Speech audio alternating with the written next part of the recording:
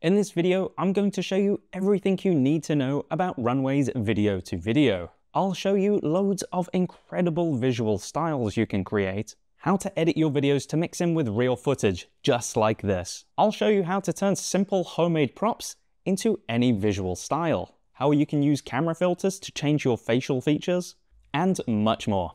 Okay, let's get into it. I've also left a free document down below containing all the different style prompts I've used for this video, so feel free to check that out.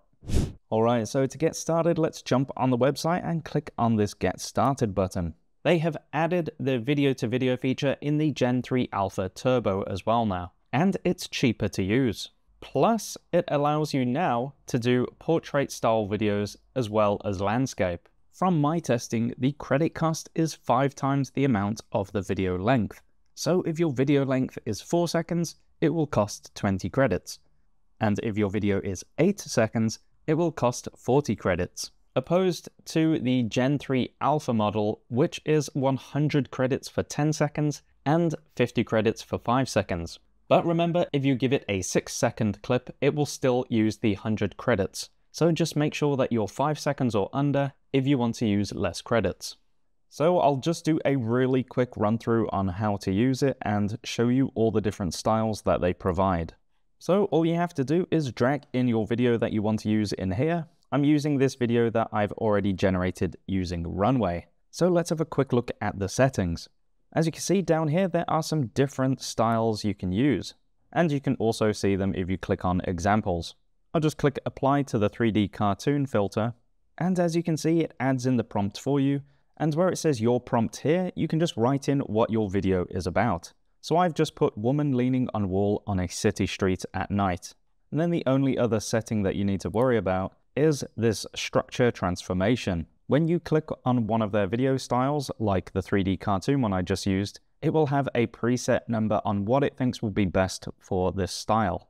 The higher the number on the slider will look less like your video but have more of that visual style, whereas the lower numbers will still have that visual style but will closer resemble your video. So I'll go through and I'll generate a video for each different style that Runway provide in both high and low structure transformation settings, and then we'll see how different they look.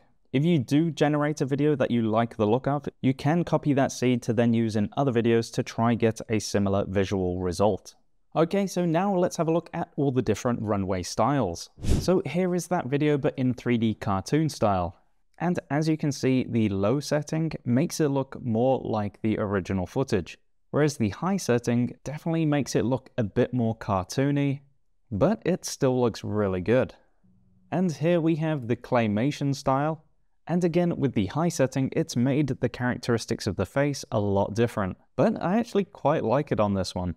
And here we have the dramatic style, and I think I prefer the low setting on this one, as the high setting makes her look like a completely different person. It's got that really cool gritty film noir style look to it. And here we have glass style, which is pretty unique. It's done a really good job to make her look like she's actually made out of glass. And here we have line art style. It's got that kind of pop art style, but brought to life, and it looks pretty funky. And here we have makeup style. So this one works best at enhancing facial features. So as you can see, it's got lipstick and just added makeup to the character. And here we have monochrome style. So it's emulating that black and white film look. And I really love the look of the low one, as the high is a bit too dark, but you could always try a medium setting and see how that looks. And puppet style is definitely a fun one to play around with. Now the low one definitely looks more like the character, whereas the high setting has just made her yellow and completely different. It's a really fun style to play around with. And here we have retro style, which tries to emulate old kind of VHS style footage. And if you look closely on the high setting video, you can see it's added a kind of texture over the video. I've experimented with so many different styles that Runway doesn't provide, and there are some incredible results. So here is a quick montage of some of my favorite looks, and remember you can download a free PDF with all the prompts that I used down below. And if you're struggling to create your prompts, I've been using this awesome video-to-video prompt creator in ChatGPT, which was created by the awesome YouTube channel Curious Refuge. All you have to do is type in a look that you want. So I just typed in comic book, and it creates a pretty detailed prompt. It also provides the bit of text that says your prompt here, just like the Runway prompts do. So just make sure to add in what your video is about in that section. So here's a test I did using that prompt, and I think it looks awesome. It did a really good job at nailing that kind of comic book look. I've made sure to leave the link to this prompt generator down below. Now let's have a look at green screen effects. So this is how you can work with a green screen. So I've got a green screen behind me, but I can take it out anytime. Just make sure you've got a clean plate of the footage that you want to be put into, so that you can easily integrate it back into it. Just remember to add in green screen into your prompt. For example, on my prompts, I put on a green screen background, so that Runway knows there is a green screen in the shot, and it won't fill it in with random stuff. So here are some examples of green screen footage that I've taken. And even in this one, I created a man on fire and added in some kind of smoke effects in the background, and I think it works really well. And in this one, I went for a boxing animation, and then I thought because I shot it on a green screen, I can completely change the background. So I ended up generating this image of inside of a boxing ring, and then I ran it through Runway to create the video version of it. So then I took the green screen footage of the boxing animation and put it on top of the boxing ring footage, and it looks awesome. You could easily create kind of story scenes like this with your character, and in this shot I even added some camera shake, and I'm blown away from the difference of me just recording in my house on a green screen to then superimposing it onto this footage. I'm really impressed with the results. Hi, my name is Jack, and I have this condition where every 5 to 10 seconds I look completely different. As you can see, I keep changing, and I just want to look normal again.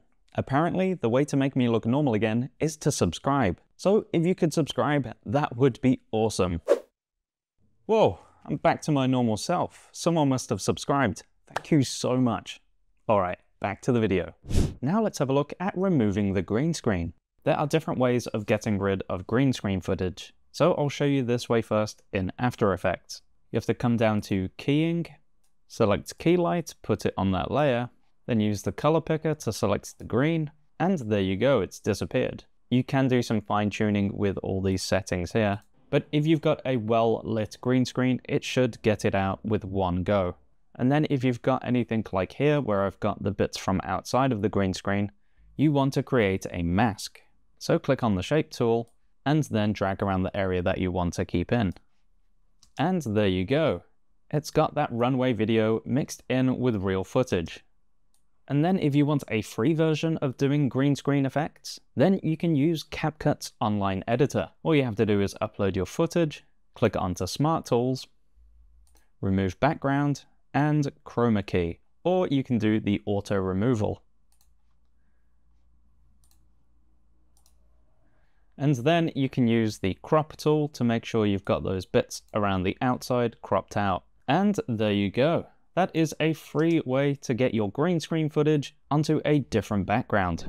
Now let's have a look at using props to create videos. The great thing about this is you can use objects that are around your house or create your own. Here's footage of a wooden figure that I got at home, and I wanted to turn it into a statue on top of a mountain. And it did a pretty good job at converting it into that style. You can put a bit more time into composing your shots. I just did this very quickly. And here's some different styles of the video from the model lighthouse that I took. Each visual style that I've created is so different, and that's what I love about this video to video. You never quite know what you're gonna get.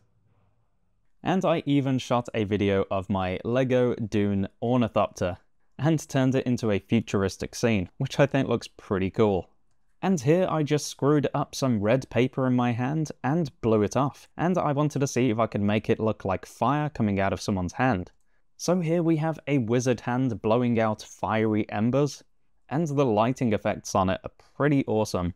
And here I have a giant's hand blowing out boulders, so you can get really creative with using things around your house.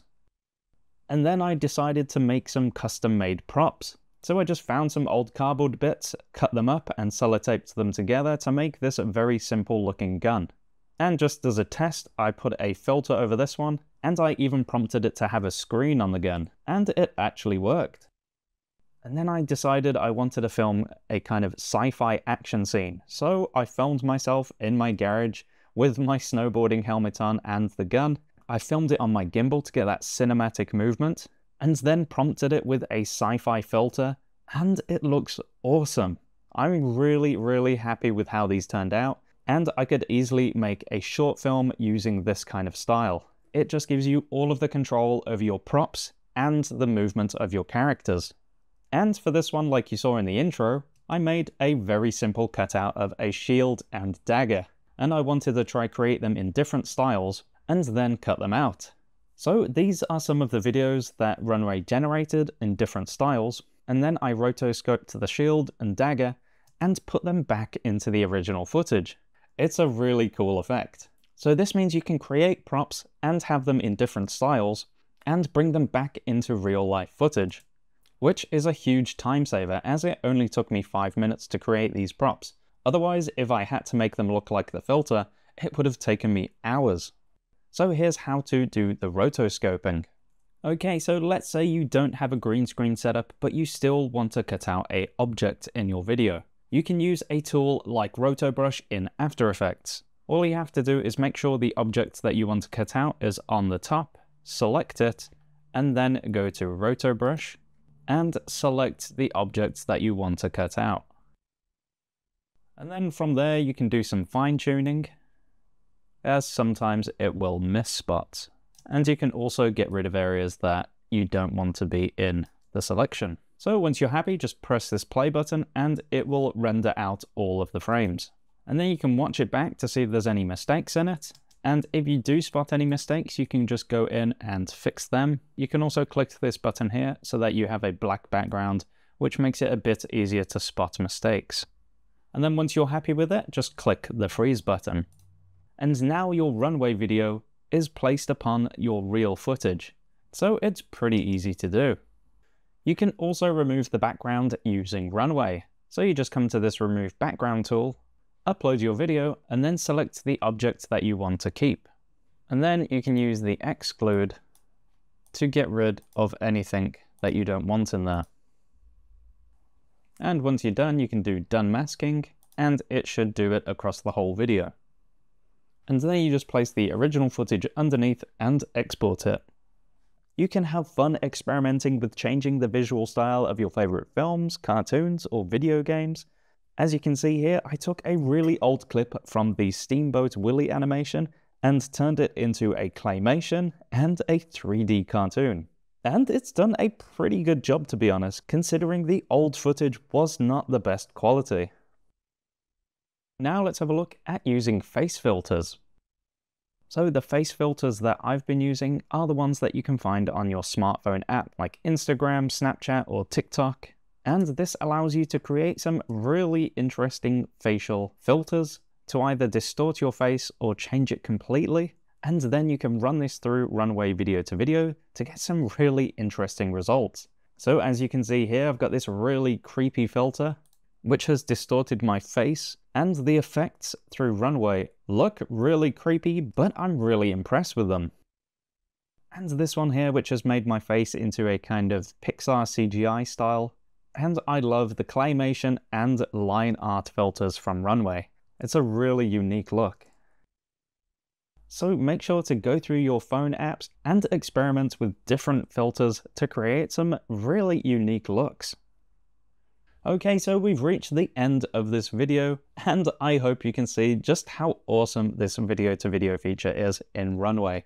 I'm finding out new styles every day, and it's just mind-blowing what it can do and how far you can push it, especially with the green screen footage, and creating your own props, which is extremely fun. If you have any cool ideas that you've used, please leave a comment down below. And remember to grab that free PDF with all the different style prompts that I've used. It would be awesome if you could like this video and subscribe to our channel. And if you would like to watch any of our other videos, feel free to click the image you can see on screen. Thanks for watching.